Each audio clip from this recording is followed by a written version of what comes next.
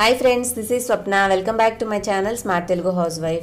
ఈరోజు నేను మీ అందరితోటి ఒక మోస్ట్ ఎమ్మీ రెసిపీ షేర్ చేసుకుంటానండి. అందరికీ చాలా ఇష్టమైంది. అది వర్షాకాలంలో మనం హాట్గా ఇష్టపడేది మంచి పానీపూరి అనమాట. చక్క వేడివేడి స్టఫింగ్లో మనం పానీలో ముంచుకుని తింటే చాలా బాగుంటుంది కదా.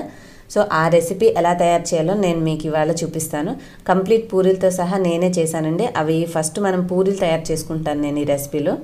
మనం వాడే ఉప్మా రవ్వ, బొంబాయి రవ్వ అంటాం కదా, వేయించినది తీసుకోవాలి. తీసుకొని మనం బాగా మరిగించిన నీళ్ళతోటి ఫస్ట్ చేతితో కాకుండా స్పూన్ తోటి కొంచెం అది ముద్ద అయ్యే వరకు కలుపుకోవాలి. ఎప్పుడైనా సరే మీరు ఎంత క్వాంటిటీ చేయాలనుకున్నారో అంత క్వాంటిటీ ఒక్కసారి పోసేసి స్టార్ట్ చేయకండి.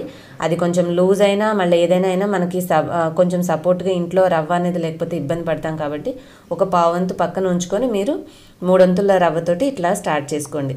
కొంచెం అటు ఇటు అయినా కూడా కన్సిస్టెన్సీ మనం అవి మళ్ళీ రిమైనింగ్ రవ్వ అనేది యాడ్ చేసుకొని చక్కగా పిండి ముద్దలాగా తయారు చేసుకోవాలన్నమాట. ఇప్పుడు చూడండి ఎట్లా తయారైందో. కొంచెం లూజ్ అనిపిస్తుంది కదా, మనము నిదానంగా కలుపుకోవాలి. కలిపే కొద్దీ ఆ రవ్వ ఆ నీటినంతా పీల్ చేసుకొని మనకి చక్కటి మెత్తటి చపాతీ పిండిలా తయారవుతుంది. ఇది ఈ విధంగా కలుపుకునేటప్పుడు మీకు లూజ్ అనిపిస్తే నేను ఇందాక చెప్పినట్టుగా ఒక పావంతి మనం ఉంచుకున్నాం కదా, ఆ రవ్వని యాడ్ చేసుకుంటూ ఉండాలన్నమాట. అప్పుడు ఏంటంటే మనం ఎంత అన్నీ చూడడంతోనే పర్ఫెక్ట్గా చేసేలేం కదా. సో ఇట్లాగా కొంచెం స్పేర్ ఉంచుకొని కన్సిస్టెన్సీ అడ్జస్ట్ చేసుకొని మీరు మంచి చపాతీ ఉండలాగా వచ్చేలాగా తయారు చేసుకోండి. మనం ఇందాక బాగా యాడ్ చేసినవి వేడివేడి మరిగించిన నీళ్ళు కాబట్టి ఆ వేడికి ఇప్పుడు మనం పైన వేస్తున్న రవ్వ అనేది సరిపోతుందండి, పీల్చుకుంటుంది. సో ఇలా బాగా కలిపేసేసి మీరు ఒక హాఫ్ అన్ అవర్ పక్కన ఉంచేసేయాలి.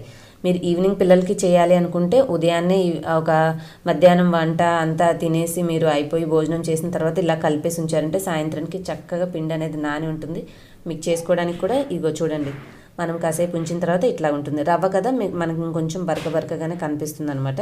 సో మనం చాలా ఓపిక్గా ఇట్లా నానిన తర్వాత ఒక 10 నుంచి 15 నిమిషాలు బాగా పొయ్యి గట్టు మీద కానీ లేదంటే మీ ఏదైనా ప్లేట్లో కానీ బాగా చాలాసేపు ప్రెస్ చేయాలి. అలా చేస్తే ఏమవుతుందంటే పిండి అనేది మంచిగా మెత్తపడి మనము ఈ పూరీలు చేసుకోవడానికి చపాతీలాగా మందంగా రుద్దమండి. దీన్ని చాలా పలచగా రుద్దుకోవాలి. అప్పుడే క్రిస్పీగా అవి మంచిగా పొంగుతాయి. మందంగా చపాతీ అయితే చేయకూడదు. సో నేను అంతసేపు మీకు నీట్ చేసింది చూపించలేదు, బట్ ఎగ్జాంపుల్గా మీకు కొంచెం సేపు చూపించాను. కాసేపు రెస్ట్ ఇచ్చిన తర్వాత అది అలా నానుతూ ఉంటుంది కదా, ఈ లోపల నేను మీరు ఇక్కడ శనగలైనా నానబెట్టుకోవచ్చు, బఠానీ అయినా నానబెట్టుకోవచ్చు. నా దగ్గర కాబూలీ శనగలు ఉన్నాయి, వాటిని నానబెట్టాను నైట్. వాటిని ఇప్పుడు కడిగేసేసి కొంచెం నీళ్లు తీసుకుని ప్రెషర్ కుక్కర్లో, విడిగా అయితే కొంచెం ఎక్కువ నీళ్ళు పోయాలండి, ప్రెషర్ కుక్కర్ కదా కొంచెం అయితే సరిపోతుంది. మనం ఈ స్టఫింగ్ చేసుకోవడానికి కూడా ఆలూని వాడతాం కాబట్టి రెండింటిని ఒక దాంట్లోనే ఉడికించేస్తున్నాను. అది ఇది సపరేట్ అవసరం ఏం లేదు. దీంట్లో కొంచెం పసుపు వేసుకోవాలి, కొంచెం దాల్చిన చెక్క. మనకి దాల్చిన చెక్క వేయడం వల్ల మన స్టఫింగ్కి మంచి ఫ్లేవర్ వస్తుందన్నమాట.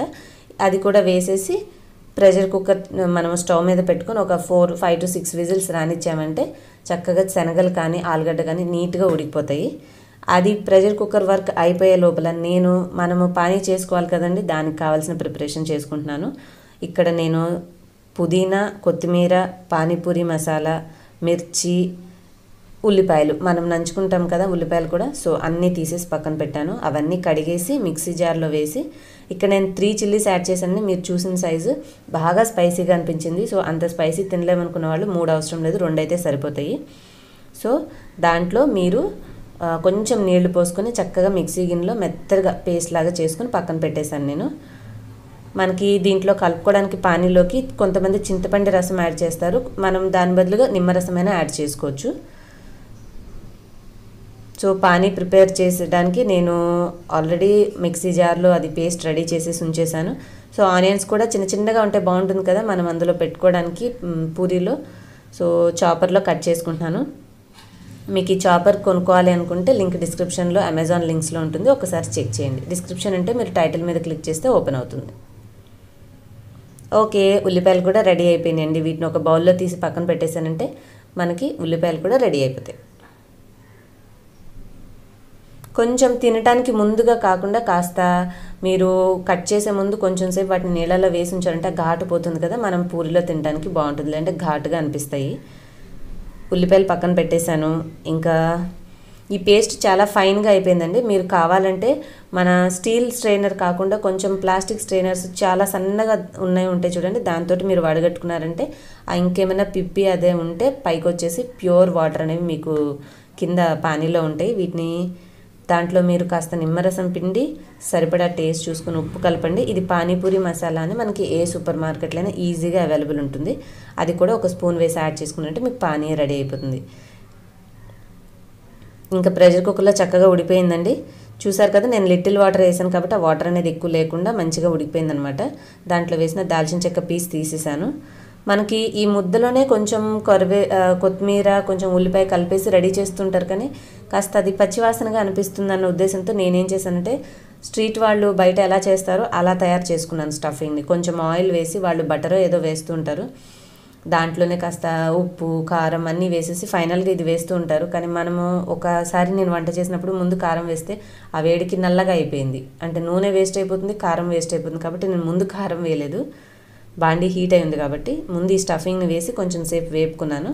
తర్వాత కాస్త సరిపడా ఉప్పు, కొంచెం కారము, చాట్ మసాలా, మనకి చాట్ మసాలా అని విడిగా కూడా దొరుకుతుంది కదా, ఇందాక వాడింది పానీపూరి మసాలా, ఇది చాట్ మసాలా.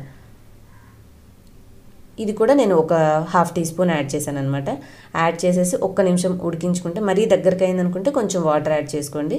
మనకి చక్కగా ఫిల్లింగ్ పెట్టుకునే కన్సిస్టెన్సీ వస్తే సరిపోతుంది అనమాట. మరీ చిక్కబడకుండా చూసుకొని రెడీ చేసుకుంటే సూపర్గా ఉంది.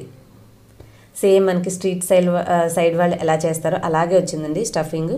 ఇప్పుడు దాన్నంతా కూడా ఇంకొక గిన్నెలోకి సర్వ్ చేసేసుకుంటాను. ఇవన్నీ మనము చూడడానికి చాలా ఫాస్ట్గా అనిపించే కానీ చేయడానికి మాత్రం చాలా అంటే చాలా టైం పట్టిందండి.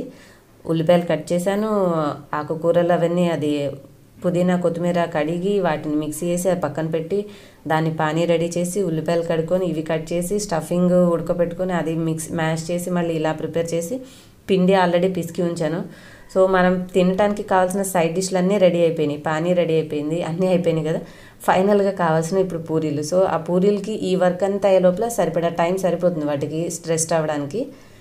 దాన్ని ఇప్పుడు ఈ విధంగా మీరు బండ చక్కగా క్లీన్ చేసుకోండి. పొయ్యి బండని ఒక 2 పార్టిషన్స్గా తీసుకోండి. నేను మొత్తం ఒకటే చేయడానికి చూశాను కానీ అంత పలచగా రుద్దడానికి మొత్తం పరిచేసింది అనమాట. సో 2 పార్టిషన్స్గా చేసుకొని పిండి వేయొద్దండి, పిండితో మాత్రం చేయకూడదు. పిండితో చేస్తే ఏమవుతుందంటే అవి సాఫ్ట్ అయిపోయి మనకి గుల్లతనం రాదనమాట.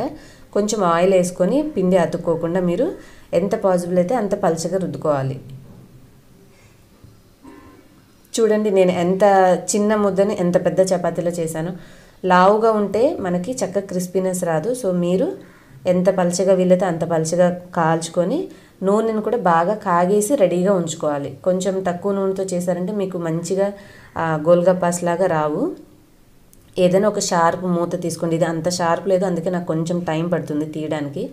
అంచు షార్ప్గా ఉన్న మూత ఏదైనా తీసుకొని మీరు ఇలాగా అన్నీ కట్ చేసుకోవాలన్నమాట. నేను ఆల్రెడీ ఆయిల్ స్టవ్ మీద పెట్టేసి ఉంచాను, కాగుతూ ఉంది. ఇవి చేసి ఎక్కువ ఒక్కసారి మాత్రం పెట్టేసుకోకండి, అతుకుపోతే కొంచెం సేపటికి. మనం పిండి వేసి ఏం చేయం కదా. సో ఎప్పటికప్పుడు కొత్త బ్యాచ్ మీరు తయారు చేసుకోగానే వెంటనే అవి కాల్ చేసి ఆయిల్ సిమ్లో పెట్టుకుని మళ్ళీ నెక్స్ట్ చపాతీ రుద్దేసుకొని అవి సైజెస్గా కట్ చేసుకుని చేసుకుంటూ ఉంటే ఫాస్ట్గా అయిపోతుంది. లేదంటే అవన్నీ అతుకుపోయి మళ్ళీ మీరు నెక్స్ట్ టైం చేయడం చాలా టైం టేకింగ్ ప్రాసెస్ అవుతుంది. సో ఇప్పుడు దీన్నంతా కలిపేసేసుకొని మళ్ళీ ఇంకొక చపాతీలో చేసుకుని సేమ్ ప్రాసెస్ చేసుకోవాలన్నమాట. నేనైతే ఇప్పుడు ఆల్రెడీ చేసినవి మీకు ఆయిల్లో డీప్ ఫ్రై చేసుకుని చూసేద్దాం. చూడండి ఆయిల్ మంచిగా వేడిగా ఉండాలి, వేడిగా ఉంటేనే తొందరగా పొంగుతుంది అనమాట. లేదంటే మామూలు పూరిలా అతుకుపోయే ఉంటాయి, మనకి వేస్ట్ అయిపోతుంది అనమాట డో అనేది. ఇక్కడ వీడియోలో చూసినట్టుగా మీరు జాగ్రత్తగా ఒక్కొక్కటి ప్రెస్ చేసుకుంటూ మళ్ళీ రివర్స్ చేసుకోవాలి, లేదంటే త్వరగా మాడిపోతాయి. పలచగా చేసాం కదండి, ఇలాగా పర్ఫెక్ట్గా వచ్చేస్తుంది అనమాట. చూసారు ఎంత మంచి బ్రౌన్ గోల్డెన్ కలర్ వచ్చిందో.